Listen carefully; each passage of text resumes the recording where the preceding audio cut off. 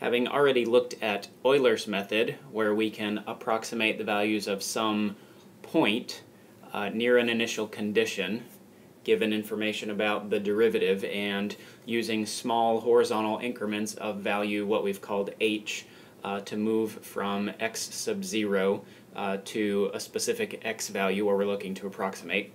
And we use this formula here for Euler's method, y sub n plus 1 equals y sub n plus h times f of x sub n y sub n. And that formula, remember, is just based on the slope of a tangent line at the initial condition. So our improved Euler method is based on the idea of Euler method, but we look at an additional piece of information that allows us to become more accurate with our approximation. So we think about our initial condition at x0, y0, so I've drawn this point here on the line. And what we'll do with this is actually look at the tangent line. We'll have some slope, and we'll look at following that tangent line over to some nearby x value, which we've called x1 here. So we're looking at where the tangent line takes us at that x-coordinate, which gives us some y value. And it is off by a little bit, most likely, from the actual y value, but that's our y value there. And based on the behavior of the derivative, the quality of the derivative, our flow here basically will have some sort of slope. So we'll be able to identify the quality of the derivative at that point. And what we will then do is, instead of just using this slope of tangent line, this equation for tangent line that we've already generated from the initial condition, we will also use the slope then of the field through our right-hand point here. So this will have some slope as well, some quality from the derivative. So if you can imagine, so I'll go ahead and extend both of these lines. So we have one line running through the right point with this slope. We have some line running through the right end point with this slope. And the idea to make the approximation more accurate, what we will do is we'll actually take the average of these two slopes. So if you can imagine sort of a line going through with the average slope going through that right endpoint. So we'll call this, we'll say this was slope of the first line, this will be slope 1 here. And then over here we have slope 2 for the second line.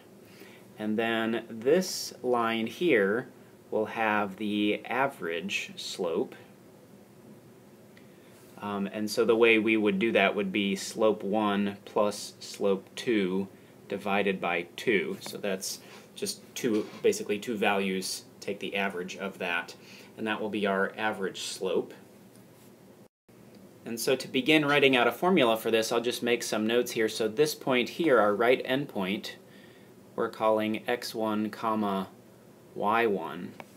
And another way to write that, if we think about, like we did with Euler's method, if we're moving over a value of h, then another way to write this point, x1 comma y1, that we'll actually use in the formula would be x sub 0 plus h, right? That's what x1 is. We start at x0, we move over h, and that's x1. So that's the same statement as x1.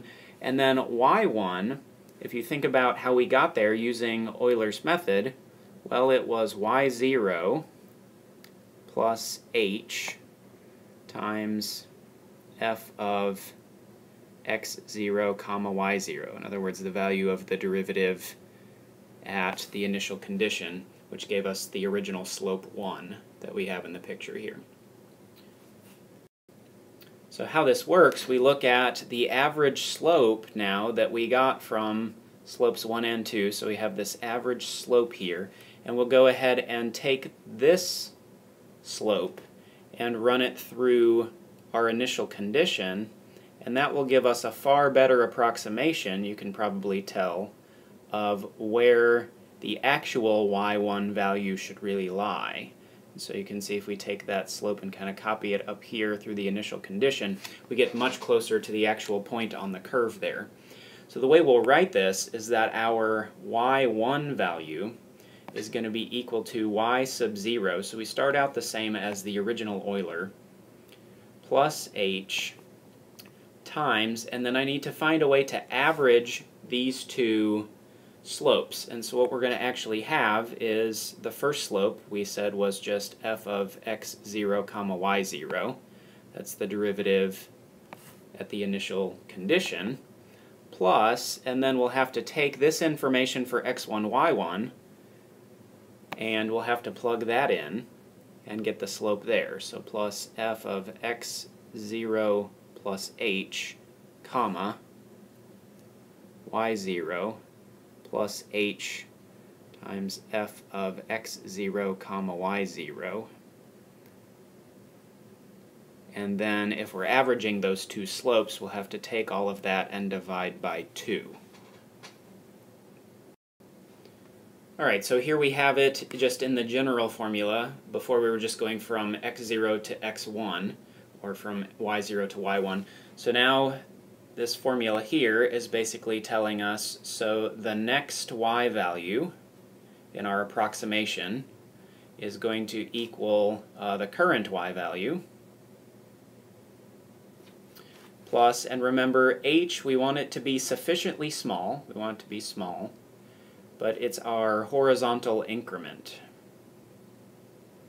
How much we move over each time we're going to approximate closer and closer to where we want to be in terms of x values. And so basically what we're saying in here, remember, is that this is the average of the left endpoint and the right endpoint slopes based on just our tiny little interval from xn to x sub n plus 1. And you'll notice this expression here that tends to be the most complicated for people to understand when we work with the improved Euler method. This is exactly the old formula for the original Euler method. So that makes it sort of an easier way to remember if we can just think of this more complicated looking expression in the formula as actually just the original Euler's method formula. In this video I'm going to actually work out the same exact problem that we did in our basic Euler method video, just so you can kind of compare how the same problem would be worked out using the two different methods. So if you want to kind of look back and forth, you can compare the two and see the difference in the methods. So here we're given that the derivative, so y prime is just x times y, and our initial condition is 1 comma 1, and our h value we're going to use is just 0.1, and we want to approximate the y value at x equal to 1.3 using this improved Euler method, and I've copied the general formula at the bottom here. So we'll make some notes. So first, our formula for the derivative is x times y, and our initial condition, so x0 comma y0 is 1 comma 1. Our h we've already said is 0.1, and we want to find the y value when x is equal to 1.3. So if you think about x0, y0, and we're using h being 0.1, then that means when we move over to the next x value, so x1 comma y1, is going to be 1.1 comma something, right? And we'll use the improved Euler formula to figure out what y1 is when we have x1 being 1.1. So we'll go ahead and write down our formula just in terms of y1 maybe. So y1 here is going to equal y sub 0 plus h times, and so then we'll have f of x0 comma y0 plus, so that's our first slope. Now our second slope will be f of x0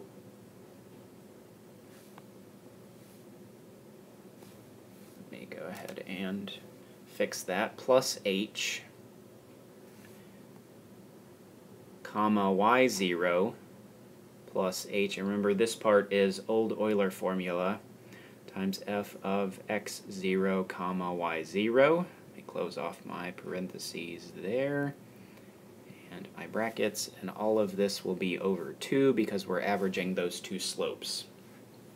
So in this example here then, y1 is going to be equal to 1 for y0 plus h is 0.1 times, we'll go ahead and do this, so f of x0, y0, so we would plug 1 and 1 into the derivative formula, so x times y would be 1 times 1 plus, now we're plugging in the following things into the derivative formula. We're plugging in x sub 0 plus h, so x sub 0 plus h is going to be 1 plus 0.1, so 1.1 times y, and this is the formula for y here. So we have the formula for y is y0, which is 1, plus h, so 0.1, times, now we're using f of x0, y0, which again is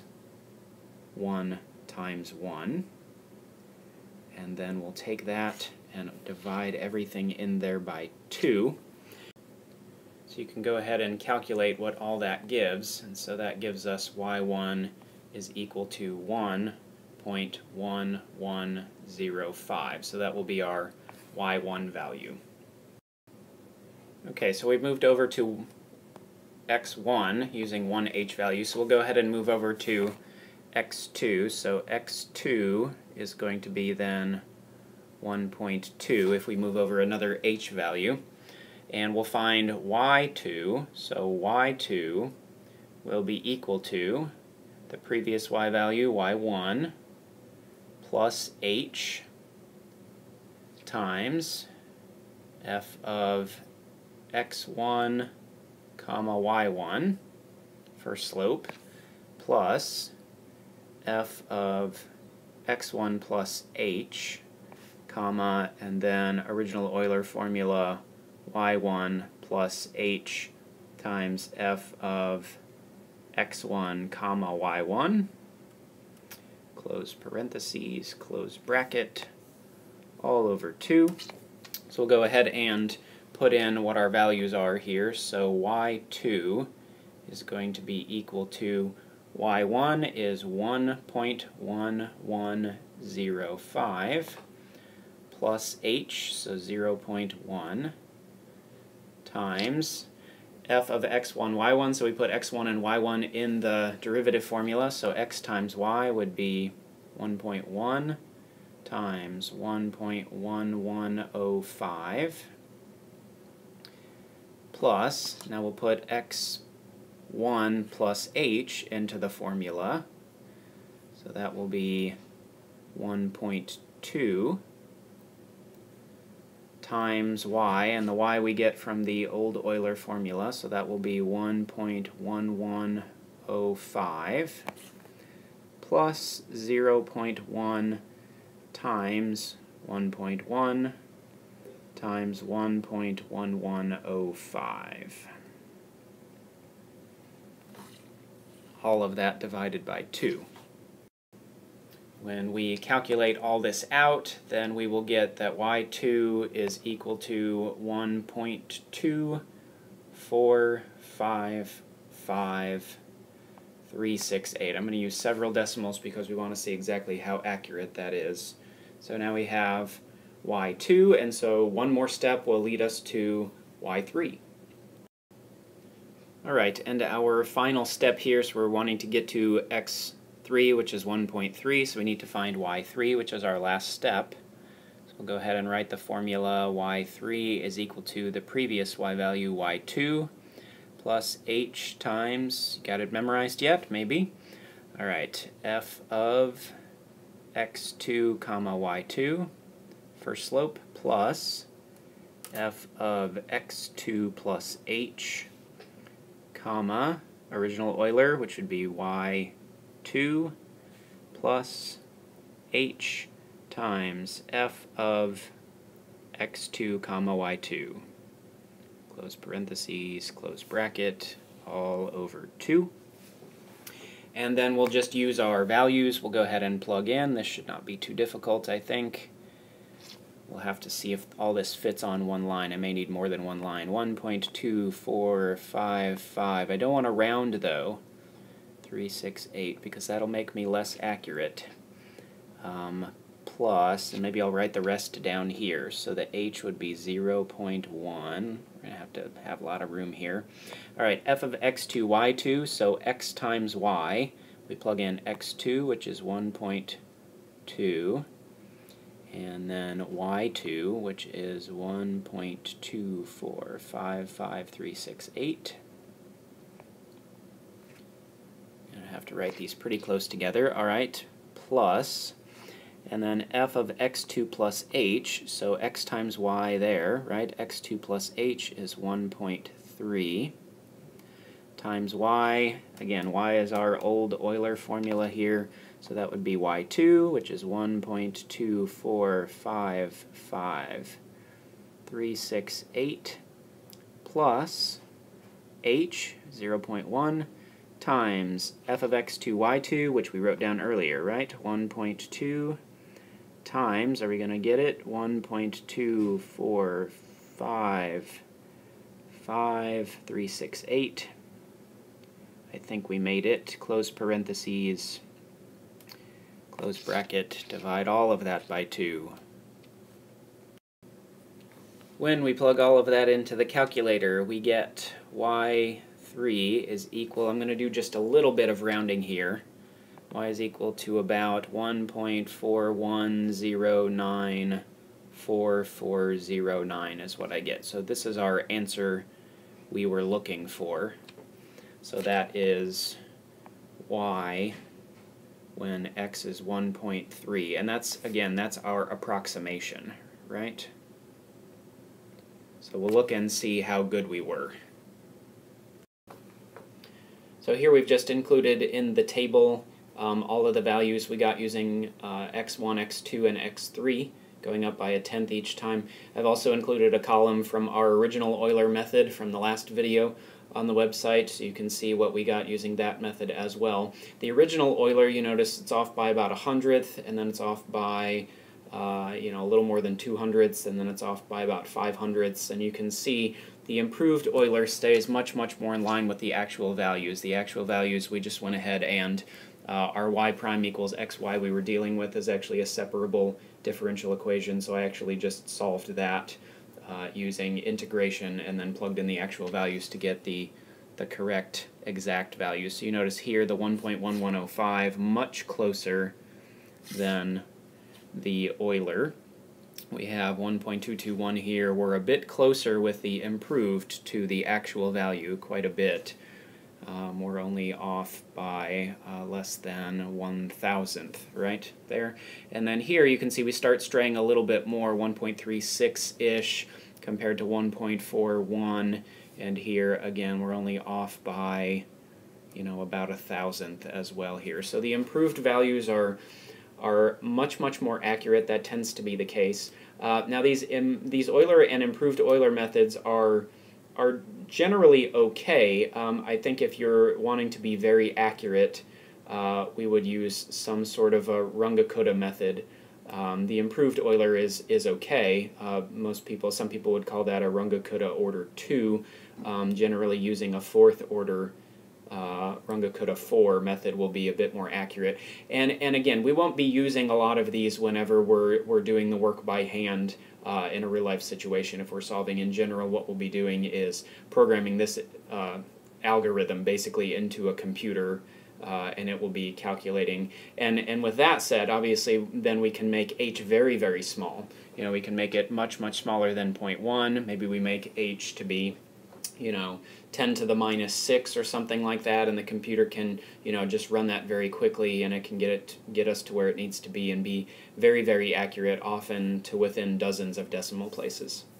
All right, hopefully these videos helped you out on Euler and improved Euler, and good luck approximating by hand. Always a good time.